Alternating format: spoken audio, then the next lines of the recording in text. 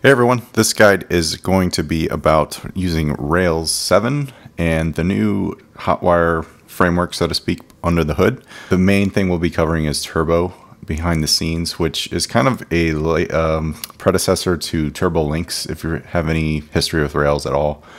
And the way Turbolinks essentially worked is it would like hijack the request and inject HTML and whatnot into the page per like link click or button click, and that was kind of just a more perceived way to make an app like Rails, which is server-side rendered, perform more quickly. Typically in a server-side world, there's just this whole construct of the request and then painting the screen with like your HTML, the whole DOM structure, then of course your style sheets and your JavaScript. So Turbo kind of enters that realm and does more than just like links and buttons, and responds to a lot of different requests, like with forms by default now in Rails 7. So assuming you don't bypass this whole framework, Turbo is going to come stock in a Rails 7 app, and that's what I'm going to basically walk through today. A basic guide on how to use it, more of a 101. So the reason you might want to use this is just to, do less JavaScript-driven techniques on your app. And for people that are, in the Rails world, they're kind of not so fond, I guess. Maybe I'm wrong, but a lot of developers I've seen aren't a huge JavaScript fans. So they'll want to do something different or just use sprinkles of JavaScript, which is kind of the stimulus framework that's part of the Hotwire stack, so to speak. Stimulus is like JavaScript, but it's more of a Rails model, so it's got this controller like feel to it if you're used to Rails at all. And then Turbo, again, like I said, hijacks the requests. It allows you to update certain things on the page in real time, so it's using frames in the background, which are actually legacy HTML elements that allow you to load things like within a page from another page and whatnot. So it's kind of old tech come new again, and it's interesting to see. But combined with that, we've got three kind of categories, with four if you're into the native space like iOS and Android, which I won't be covering in this guide. I don't know that I will, because I'm not really one of those kind of developers. But if you're ever interested, there are some handy guides out there that kind of walk you through that. I will say that the documentation is great, but it also isn't very verbose, so you might find yourself struggling just to look at the docs and understand exactly how to wrap around conventions and techniques of doing things. It's kind of geared towards not specifically to Rails developers. This could be plugged into other apps as well, but you will find it by default in Rails, so it's kind of unique to that. And I recommend, there's a video on the front page of Hotwire to kind of walk through some of that, where DHH goes through some of it. Take some time and do that. I think it kind of puts more perspective than probably what I'll show you, but we'll see. Maybe my guide here will give you some good perspective of the basics anyway. So Turbo Drive in particular, let's see, accelerates links and form submissions by negating the need for full page reload. So that's kind of what Turbolinks did like historically. So that's not so much new, but probably enhanced a bit. Turbo frames would decompose a page and into independent context. You could update certain things on a page and be lazily loaded. So it's a way to kind of target something on the page with a unique identifier and update it with the requests, as opposed to just re-rendering the whole page like a common older school Rails apps would do, like a redirect pattern. And then Turbo Streams allow you to use WebSockets, so the action cable component under the hood that came with Rails, I think Rails 5, I could be wrong, and allows you to kind of have that server-side rendered app, but still function as a real-time app. So you can do things like chat applications or stuff like that. That's the common use case, but there's plenty of reasons to use Turbo Streams, so you get that common two browser windows up, someone else comments on something and you could see it pop up in real time. If you've ever used Basecamp, for example, you'd see a lot of that happening.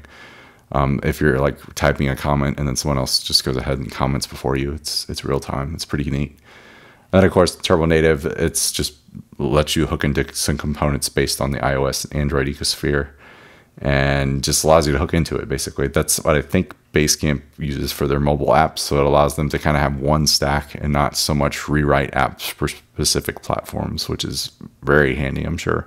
and probably a big reason it exists. So yeah, that's like an overview of what Turbo is. In this guide, I basically create the infamous to-do list and just wanted to walk you through how it all works. Add to your list, hit enter, and it just happens instantly. If you mark complete, that happens instantly. Deleting happens instantly. So all that stuff is what you might expect from like a JavaScript-driven app, but this is all server-side code. Nothing really JavaScript about it besides some underlying stuff where you're using turbo frames where it targets certain elements. It's wrapped in Ruby, so you don't really write JavaScript, but under the hood, it's probably doing some for you. So that's essentially it. It's a very simple app, but to get used to the structure of how turbo frames works, it's probably worth going through something simple first to start. And so that's what I'm going to go through. So I'm going to create a new app. It's going to be, I'm going to use the Tailwind default, so Tailwind Rails gem, so that's going to be the CSS underlying hook, and that's going to come with a scaffold that is kind of opinionated, but we'll make some updates. So I'm going to call it Turbo to-dos, and then pass the Tailwind framework as a flag. For a -c would be Tailwind in this case, and that allows you to make the new app. Again, I'm running Rails 7, so that's pretty important to do this in that version of Rails 7.202. I think it's the latest version, but I could be wrong. I have this server running in this view. I'm just going to go ahead and close that one so we can start fresh. Okay, cd into turbo to-dos. We could run the server just since it's using Tailwind CSS, it's going to use CSS bundling under the hood, and that allows you to use this thing called a proc file, which just is another way to use another gem called Foreman that runs multiple processes in one command line instance. So if I run bin dev, for instance, it starts up two processes in the background, one's being the Rails server and the other is the CSS framework we're using, which is Tailwind, which is running in the background too. So we don't have any construct of to-dos yet, so we'll get the basic starting page with Rails. And again, it shows out all the versions of stuff I'm using there. So to get started, I want to first create a scaffold that's going to be called to do. So Rails, let me clear this, generate scaffold, and I'll call it, the model will be to do, and we'll set a status, or I'll just call a title, whatever the to do is, and then a status of integer. That'll allow us to set a complete and incomplete type of status on it, which we'll use as an enum. If you've seen, I don't know if you followed along the latest videos, but I just published another video called on enums. If you're not familiar, I definitely recommend checking it out. It's a really cool feature built into Rails and Ruby, actually. So I'll run this, and we'll scaffold out a whole structure for to-dos. It does the whole thing, so a full CRUD model that allows you to create, edit, delete, update, and destroy. I think I said delete there twice, but you know what I mean. So that essentially gives us a to-dos route. If we go to bin dev and boot up the app, to-dos. We need to run migrations, of course, so I'll do that real quick. And we got the base scaffolding, and it just has some basic styles built with Tailwind. And I looked at those and can't say I'm a fan of how they did it, but maybe I'll make a pull request or something. Okay, with that done, I actually want to roll back the migration. I got a little trigger happy there. So RailsDB rollback. And I want to set a default status on that to do. So let's open up our code editor and put it in this window. In our DB folder, I will go into the migrate folder, and then the latest migration should be only 1. And we'll set a default to 0. Enums work in an integer fashion. Since we set it as an integer, it's going to be denoted by a number instead of like an actual string or something. You could use strings, but these tend to be faster in terms of database queries and whatnot. So now we'll run Rails DB migrate once more. There we go. And that gives us just the default on the schema. If you look in here, the schema that is migrated as of this version looks like so. So that's the basic bit out of the way. To make our lives easier and not just go to /todos the whole time, I'm going to go into my routes and update the default root route to be to-dos index, just like so. All right, and we can just keep the server running. I keep closing it. Could probably just open a new window, but there we go. Now our root route is the localhost 3000 route. And then what I want to do is go into our basic index path and update what it looks like here. I'm going to just omit the present bit for now, the notice, I mean, which if I were to build this app out, I'd have like a global Flash protocol with that as opposed to this. So I'll actually just really dumb this down. Keep the ID on that, and then I'll have a class divide y, and then list none. And inside that, we're rendering to-dos. So this is convention Rails. It's kind of going to go ahead and assume that you have a partial called to-do in your to-dos folder based on the routing, all the controller logic and whatnot in your app. And that's just how that works. And then I want to set just a pretty high margin on this.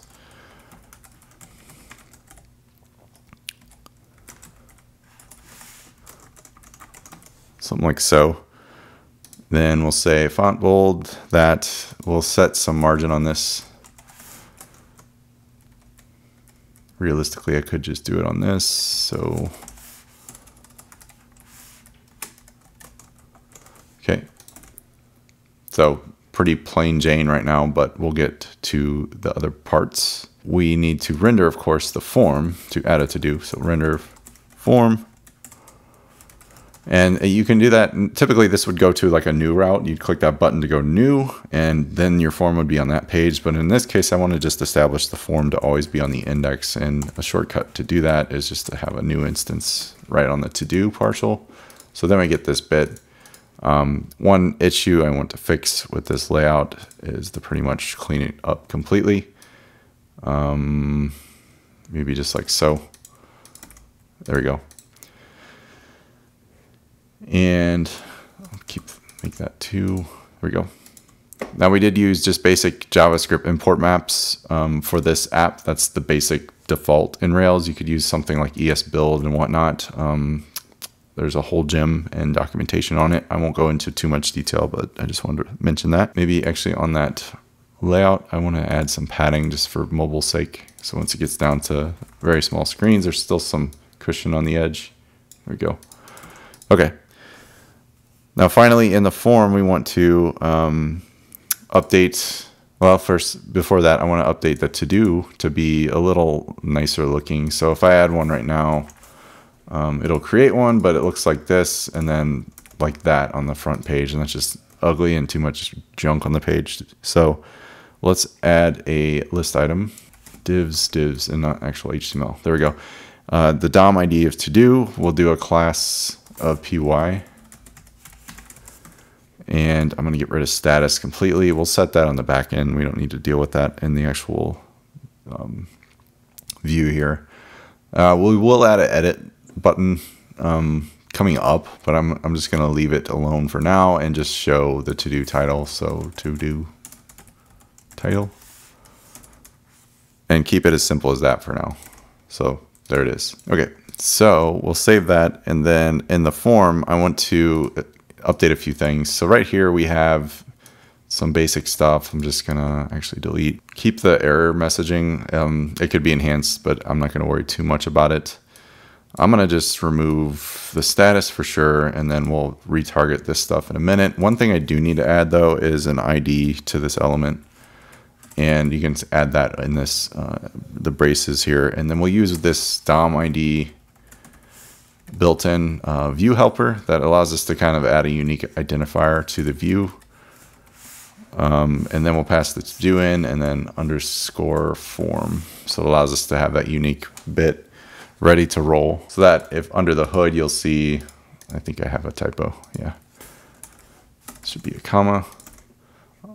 And what else did I miss? I have some issue here that I'm not seeing. Why am I using backticks? That's probably the problem.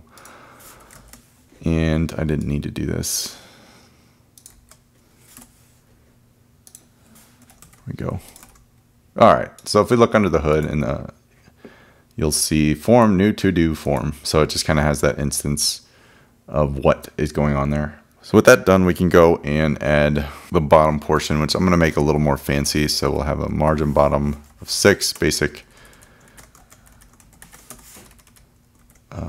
form element, and then I'm going to tweak they're going to have a ton of classes, sorry in advance, but we'll actually put the label and make it a screen reader only, and then wrap a div around these two so we can add some fanciness to the input and the button. So this is going to look like a block, shadow small, rounded. There's a lot of classes, so I'll just try to type these fast.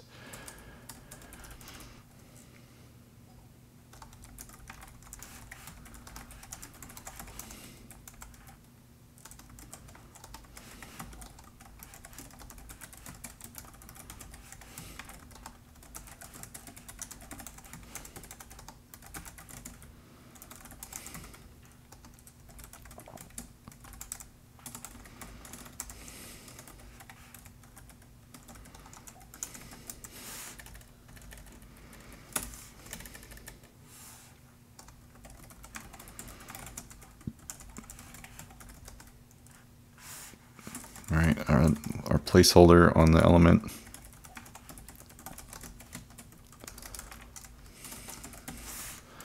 Okay, and then our submit button is going to be absolutely positioned. So absolute top 0, right 0. Just to throw it in the top right corner. And then on the button, we'll tweak it to look like this. So mtpix is a slight offset.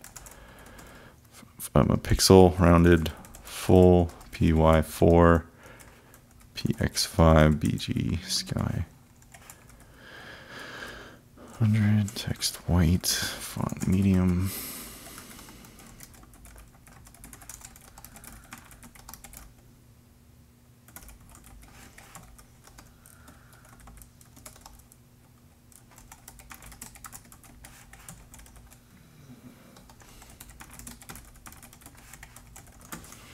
Okay, that needs to have a relative class on this div, and then we'll be able to contain it within that bit. So there we go, we got our basic to-do list. Now submitting this right now, it's just gonna create a to-do, and honestly it shouldn't be able to because we've got a blank one, so we'll get to that in a bit.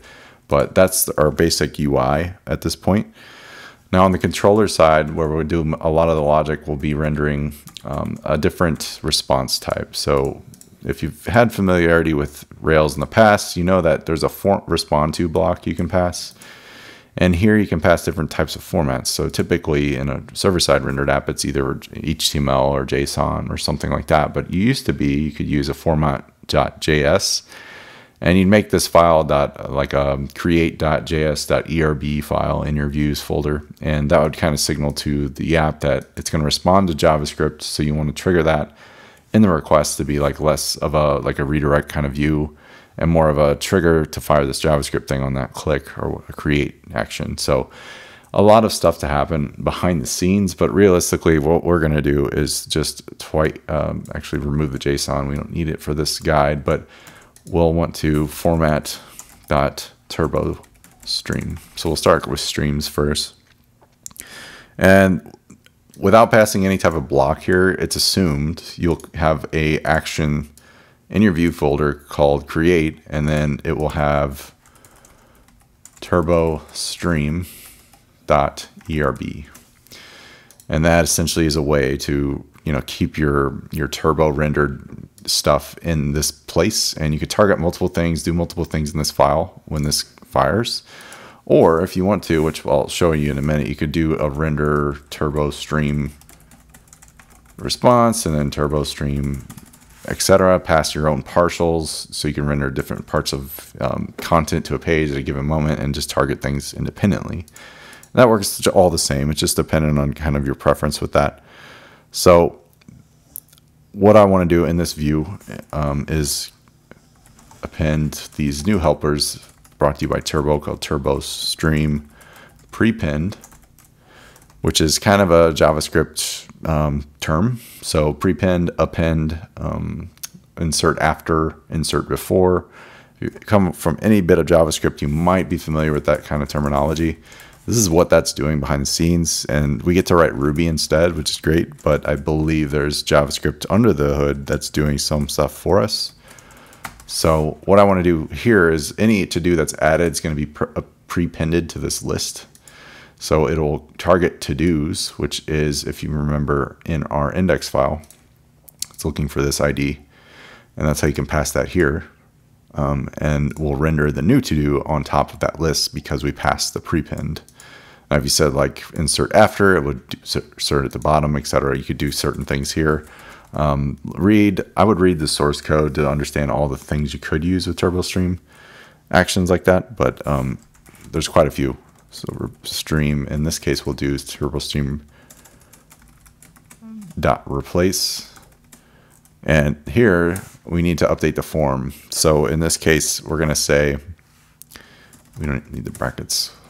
We need to target that form ID. So DOM ID todo.new. That's how we're targeting it. And then we remember we added form to that suffix, I suppose. So that allows us to then replace the current form with a new instance of the form. So we'll render the form in this case to-do and then to-do.new. So essentially we're just doing some cycling of pushing HTML in this response. So when a TurboStream happens, the actual code that comes back over, they call the wire, hence the name hotwire, is HTML code instead of like JSON, where you need to like hydrate the JSON and get the request with JavaScript to to update the page. Instead, we can do it with straight up HTML and just kind of do it all in real time that way, as opposed to assuming JSON needs to be the lead ringer with that. So with this in place, it should give us, I hope, some real-time looking UI here. Yeah, there we go. So that was just added. We can't do any editing or deleting or anything yet, or mark it as done, but we did get the real-time response of the Turbo logic thanks to these and this new format response. So the reason the Rails would know to do the TurboStream response type is basically the fact that we have passed this as the format. If that didn't work, it would fall back to HTML in this case, which is kind of handy. So it's dependent on the ordering. So what would a to-do be without being able to edit it? We want to go ahead and allow for that. So what I'll do is go back into our to-do, and we'll link directly to the to-do itself. This isn't super obvious that you would know to do that, but what I'll do, actually, before I do that, we need to update the to-do DOM ID attribute. Coming up, we'll need this to be more unique than it is, because we'll need to target it to delete and prepend and whatnot. So instead, I will add a new naming convention. Here, it'll be item. So to-do item.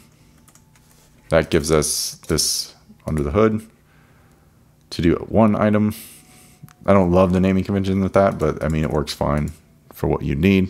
The ID of the to-do is what gets passed here, so that's why there's uniqueness to it. And then finally, within here, instead of the to-do title, we want to actually wrap it in a turbo frame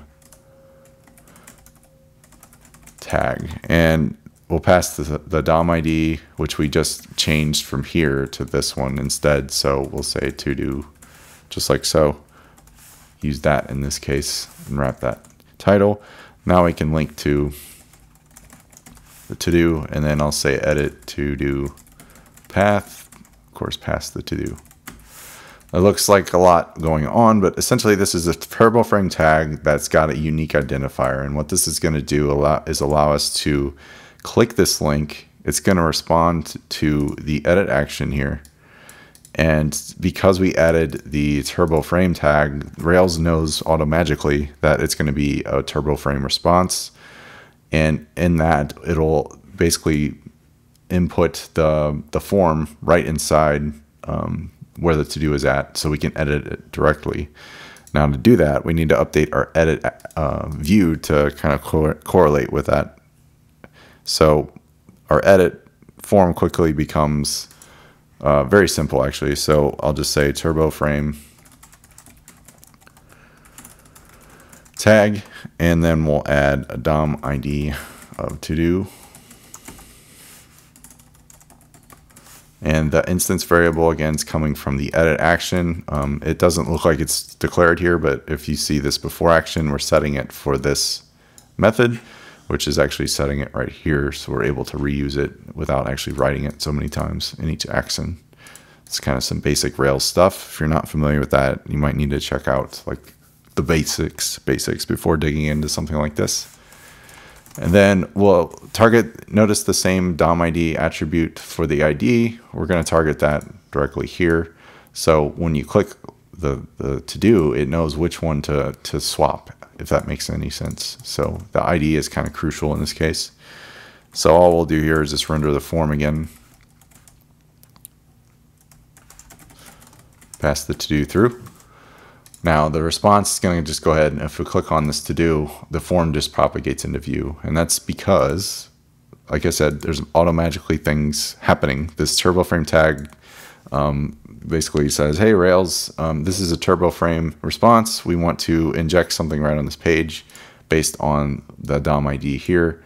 Since the get request behind the scenes to link to the edit path, it's going to go ahead and get that form and inject it into that same frame, because we have this DOM ID attribute and this DOM ID attribute matching. So if I were to click this one, it would go ahead and get that specific instance instead of this one, you know. So that's kind of my probably shitty way of explaining it, but I hope that was helpful, I guess. So there's a lot of magic with it, but it's pretty neat, I think. So here you can edit it. So I'll do a test 1, 2, 3. It updates in real time, and you're good to go. Second to do. I'll just do to do. Cool. So we're getting close already. A lot of cool features with that. The real timeness is really neat to me. We could, like similar to our create action, add a format to do for update. Because we were doing that type of request though, it's kind of automatic. You don't necessarily need to declare it. I noticed that lately that I don't need to declare something like this in my update action for this something this simple anyway. I think Rails is kind of doing it by default thanks to the code we wrote in the turbo frame tags, and then the action here, it's just kind of understood in that case. So the update action is actually patching this stuff behind the scenes and updating in the database. So validation. The next layer of, if we create a to do, you can create an empty one. That's no good. We don't want that. So what I'll do is actually go and put a validation on the model. And I just like to write it validates title presence. I always get that spelling wrong. True. So now we'll get errors, but notice when I click that, it goes to the new to do action. Even though we're on the index, it injects like the new view into the view itself, which isn't what we want. This code gets injected into that view. So instead, what I want to do is target with a block here that will be a little more explicit on how we render and what we render, instead of actually not this one, but we need to, this is kind of what's happening here. It's rendering this because the to-do didn't save, thanks to the validation. So you're hitting create right there, and then it's actually doing this. It did not save its issue, so it's rendering this format HTML with this issue in your view. So what I'll do is combat that with another format response of turbo stream, but we need to be a little more explicit with this one. So we'll pass a block and we'll render turbo stream, and on it we'll do turbo stream replace. You can do it all in the controller if you want, and then we'll pass in an interpolated helpers that allows us to access this DOM ID thing in the controller layer. We'll pass the to do and then also the form. and then we declare it partial path, so form in this case. And then we need to pass local instance variables, so local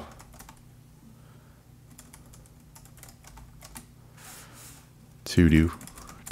So this is essentially going through, finding that form, and replacing it on the page right there, since this has that DOM ID attribute of form. And then we'll inject the new form there. That's going to be the form, like errors and stuff, that's going to render right here. So that's kind of what's happening. And we're able to pass a partial, thanks to the controlling logic of the to-dos. It knows to look in this folder for the form partial. And I need to do some better spelling. So in this case, create new to-do. That didn't work as advertised. What did I do wrong here? Oh, I still have this. Don't think I want that. Maybe that's it. What's happening? Format turbo stream, render turbo stream. Turbo stream replace. So there we go. So if we do this, there we go. Now our errors pipe through. And I apologize if the font size is not large enough. Try to make it bigger for y'all. Okay, so what I did there is it obviously rendered a typo, but I had a parentheses in the wrong place, so I was closing it too soon. But we're basically targeting this form element already on the page, and then we're going to go ahead and replace it with the form partial that's in the queue here. And the reason we're doing that is because we want the error statuses that come back there instead of going to like the /new instance each time. So the UI in this could be a lot better, but I'm going to leave it alone for now. Now we could also do the same thing with update. So if we do this and you update it to be empty, it's not going to be the greatest thing, but it did actually automatically work for us there in that case. If you want to be explicit with that, you could go and do the same kind of response. Get rid of JSON for now, and basically copy the same code there. And in this case, we'll actually replace the DOM ID of to do, and then it'll be, yeah, the form partial. So same concept. This is kind of just a fallback in case the automatic magicalness doesn't work. Okay, so deleting a to-do, we want to extend our to-do partial to have a delete button, and we want to do everything inside this turbo frame tag. That allows us to be very dynamic in that response. So what I'll use is a button to helper, and that's essentially going to embed another form onto the screen. And we'll just say delete and to-do path, because we'll want to target a specific to-do. And the important thing to add here is method delete, so we know what kind of request the controller should be expecting, and that allows us to target the destroy action on the controller. I'll show you that in a second, but let's add some styles to this.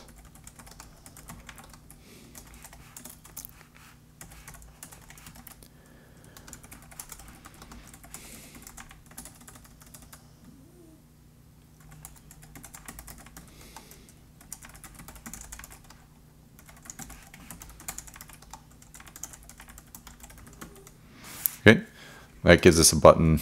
If I can type method delete class, what am I missing here? No route matches show. Shouldn't it be delete?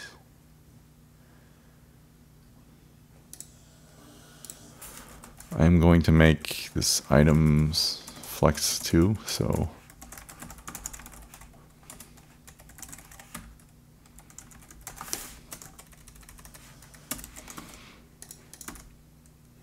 why is that not working? It shouldn't be show. Oh, there. There we go. So now we have delete action. That's going to go and correspond to the destroy method. And by default, our HTML is going to redirect us back to the to-dos URL, which is actually fine, but we want it to be a little more dynamic and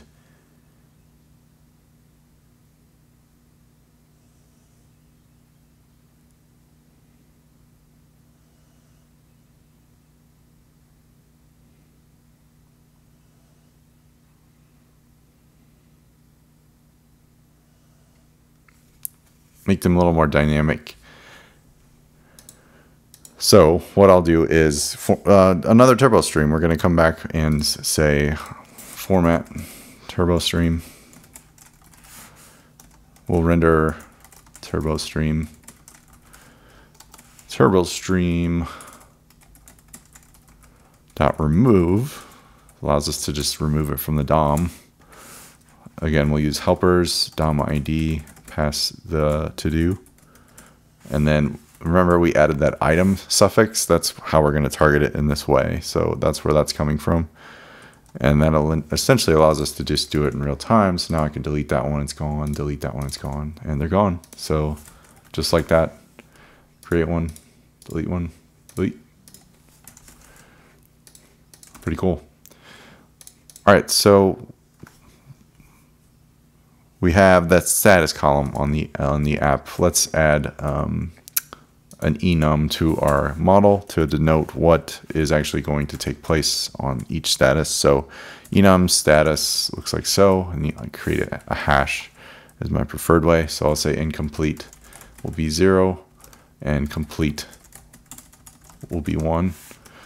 And you could stack more here if you have different statuses, but obviously with to-dos it's pretty one or the other, I think.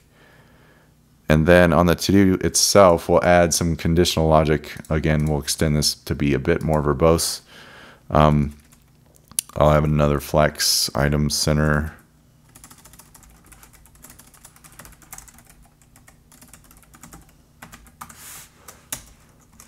And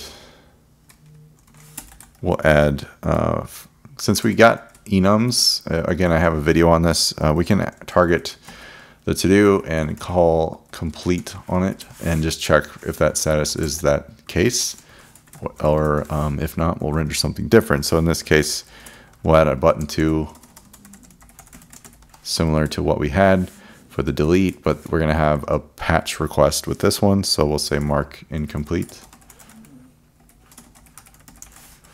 And I'll add some, the path will be to-do path, similar to our destroy action again. This one's going to pass in the to-do, and then we can actually pass the parameters straight through to this, so you don't have to really do much in the controller. Up to you if you want to do that in the controller, like other logic as well, but this is a kind of a safe way to do it, I suppose. Just as an exercise, this is how I'm going to do it. So method patch, and then the styles.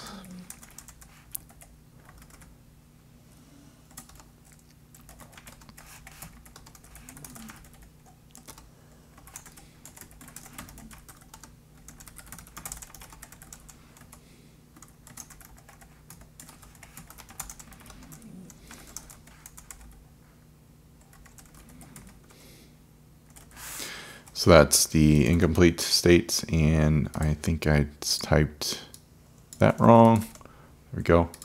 So the to-do isn't complete because none of them are complete yet, but if not, we can have the same kind of element and just say mark complete.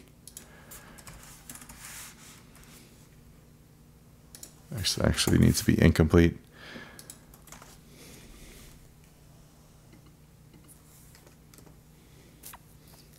Okay. And mark complete will be complete. We'll patch that request to, in this case, we'll do like a green. So then we should see mark complete there. Let's see, space, flex 1. Or let's do flex 1 on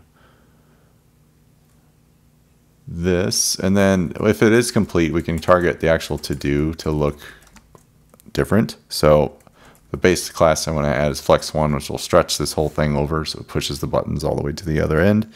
And then if it is complete, I want to do specific classes, so we can target Rails to kind of do some fanciness for us. So opacity 50, and then you can say like if to-do.complete. So if let me fix this actually.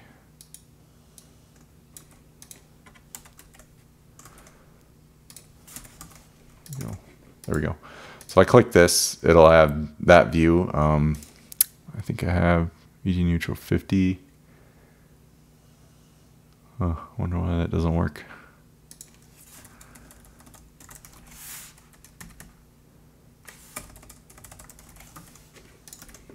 Okay.